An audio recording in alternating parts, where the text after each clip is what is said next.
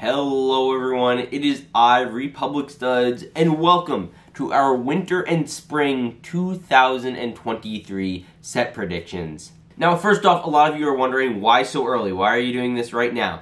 And I like to give a fully unfiltered opinion on what I think could be a set for 2023. And every year there is an average of like 40 sets minimum. And we are going to be doing the first half of sets, around 20 sets, for this particular predictions video, and then we're going to be doing the next one much later on, probably come November, for our fall and summer set. So with that said, I'm going to ask you all to hit that subscribe button, and we are going to get right on into my LEGO Star Wars 2022 set predictions. Now, this year is going to be a little bit difficult to gauge because in 2023 we will be getting everything from The Mandalorian Season 3 to Ahsoka and The Bad Batch Season 2. We also have Taika Waititi's new Star Wars movie potentially, which could be huge for LEGO, and I'm going to try my best to assess some related sets for these shows and keep that in mind. Now, first up, I would like to start with the return of the minifigure packs. These are the $14 packs. We got a Clone Trooper one and a Rebel minifigure one. So my first one up is the Imperial Remnant Attack. Now, this is based on The Mandalorian Season 2. If I had to guess anything, now I'd include 3 minifigures here. First off, the Incinerator Trooper. We saw one in the Skywalker Saga. We have gotten the Mortar Trooper in yellow already, so I feel like it's a matter of time before we get this Incinerator Trooper guy finally. So that kind of just makes a ton of sense. I think we'd also see Death Troopers return. Obviously, they're appearing in Andor too, so they're going to want to have those out on shelves. And then finally, they'll probably throw in a Stormtrooper. I mean, they could throw in Shore Troopers or things like that, but honestly, Stormtrooper for it to fit in with Mandalorian Season 2. It just kind of makes sense to me. You know, you can recreate, say, that final scene where they all assault the bar. And the builds for this are pretty easy. You could do an E-Web turret and maybe a bit of a shattered building, you know, or something for them to take cover behind. Nothing entirely crazy.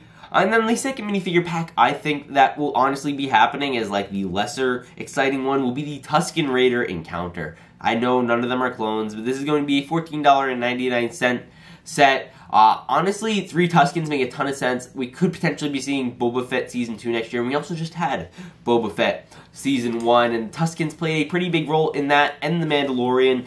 So this makes a ton of sense to me. You get 3 Tuskens, probably exclusive, maybe with the special black printing that we saw in the show. Honestly, the build is probably going to be a mini Ballista, the mini version of the one we got in the Encounter on Tatooine set. And then we could also potentially see a mini tent or something. I don't know. We'd honestly have to wait and see. Now, honestly, I think the 2022 main battle pack will be based off of a new show for something that we haven't seen.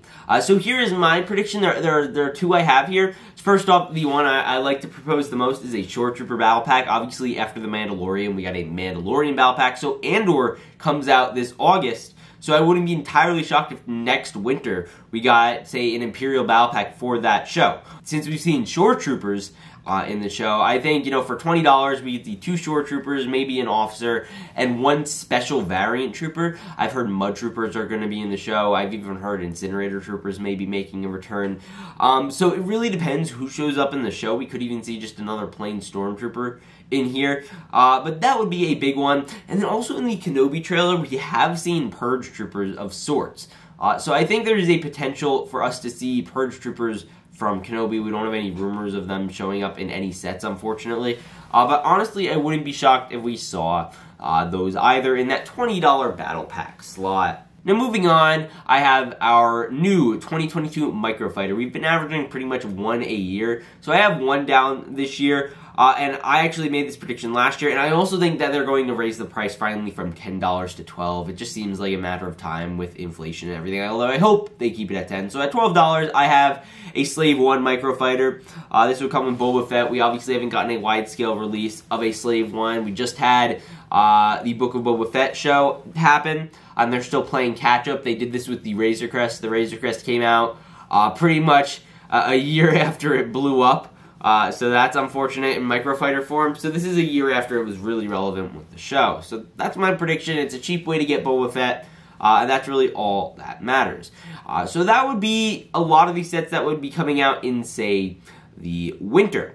Now we are going to move into what we'd see like come in the spring. So like this is going to be substituting the March sets. So first off, in like this year we got a Dark Trooper attack set. I want to basically make that our awesome, epic, minifigure centered battle pack slot. So obviously here I have the 212th Attack Battalion Clone Troopers. Obviously a subsequent replacement of the 501st Battle Pack, which is supposedly retiring in 2021. We're getting our 212th Battle Pack now. Now this would likely, in my opinion, come with anywhere from 2 to 3 212 troopers, maybe an airborne trooper. We could also have room, obviously, for a Phase 2 Commander Cody. I think he is very likely in this set, to be 100% honest. And then, of course, as per usual, 2 B1 battle droids. Now, the builds for this one will be a little tough. I don't think, honestly, they should do vehicles for this. I think Brick Wizard 59 had a great concept here. And you do a full-on droid fight. You have crab droids, which are things that we all really want to see in LEGO form. And I think they could totally do a crab droid for this price range. And another thing, we could see the Tri-Droid. That was obviously with the Utapau Troopers Battle Pack. We got a Tri-Droid, so I think we bring that back, make it bigger and better than ever. And maybe you could fit in some third thing there, honestly. I don't mind anything. But with the release of the 212 ATTE from Revenge of the Sith, it's almost without a doubt we're going to be seeing more 212 troopers, hopefully in the very near future. And, you know, again, this is in substitution of the 501st Battle Pack in the same slot as the Dark Trooper attack. And I'm pretty almost certain, based on rumors I've heard, that we will be getting one next year. Now this next one is going to be substituting the anywhere from $70 to $100 March slot that has been coming over the last couple of years with the Imperial Shuttle or the Boba Fett Throne Room. And honestly, I think there is a strong possibility that they make this the $100 Republic gunship.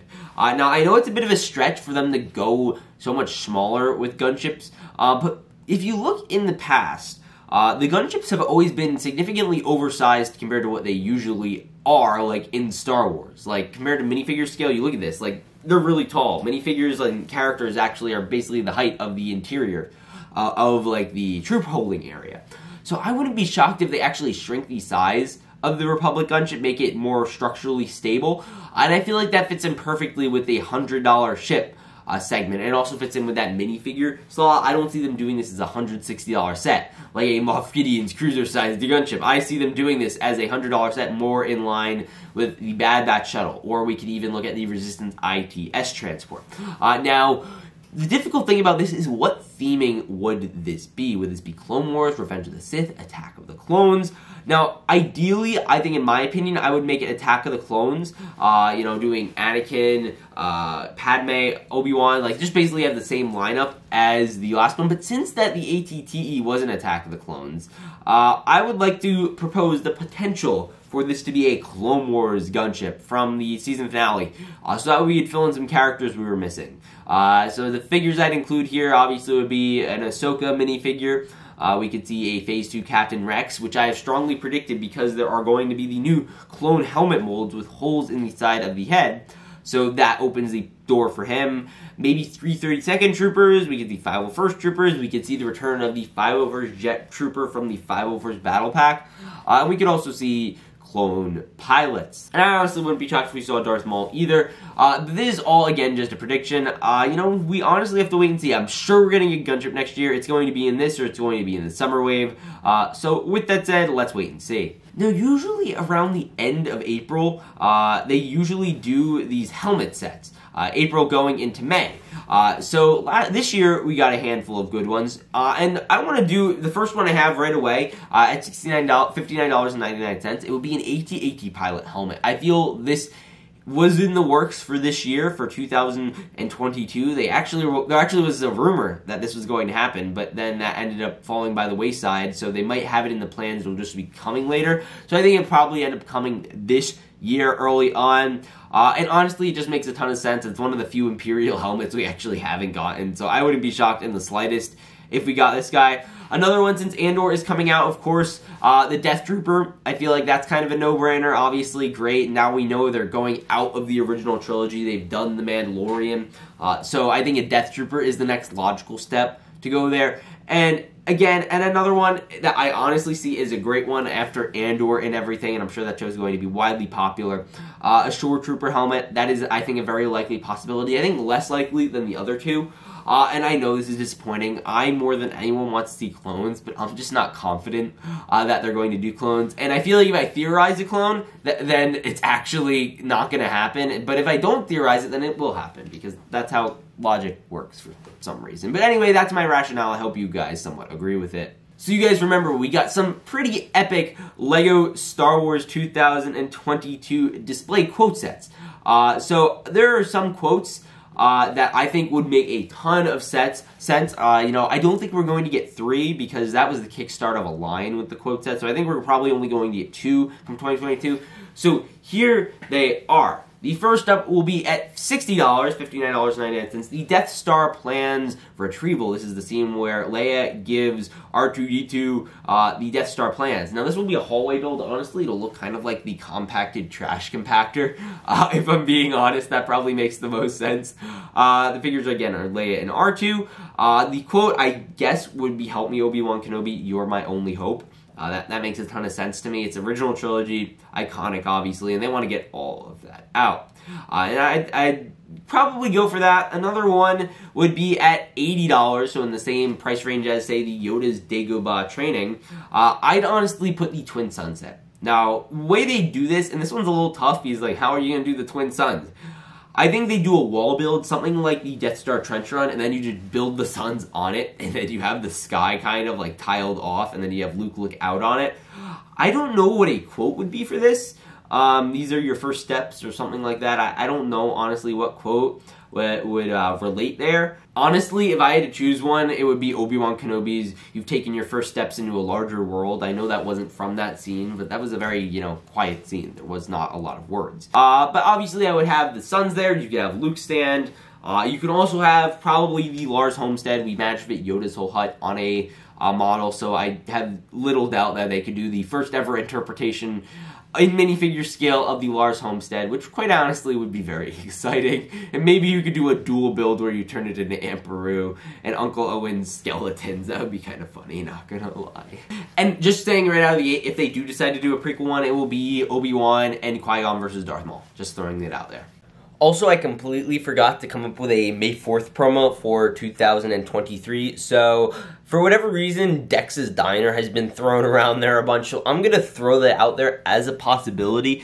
I don't think they're going to do that because they need to do an exclusive Dex mold, so I'm less confident. Honestly, I'm going to throw this out there now. One I'd like to see, though, is a Jedi Council chamber or something Jedi Council related, specifically involving either Yarl Poof or Yaddle. I don't know why, I just have an inclination it's going to be one of those characters. They're obscure, they're random, people wanted them in the Skywalker saga. Just want to throw that out there. Now, what will be the May 4th UCS set? And honestly, I'm going to go for another one, and it's going to be kind of boring, so y'all are going to be kind of disappointed. But I think it's going to be the Tie Bomber at $200, maybe $220. And it's not an exciting set, but it has been promised by LEGO after the Gunship vote, where they had that and the Nebulon up. I don't think the Nebulon's going to be coming out next year. It could, but honestly, I just think it's going to be the Tie Bomber set, $200. It's pretty much a no-brainer. It's a cool-looking model. And you know, you could get some epic TIE Pilot minifigures. Honestly, I'd like it if they threw in an exclusive Imperial Commander in that build, and they could even do Tarkin. And you know, that's kind of there. And I know it is a staple of this prediction series for me to mention a blue Captain Rex's Y-Wing. I will not go a single one of these without mentioning that, at least as a possibility.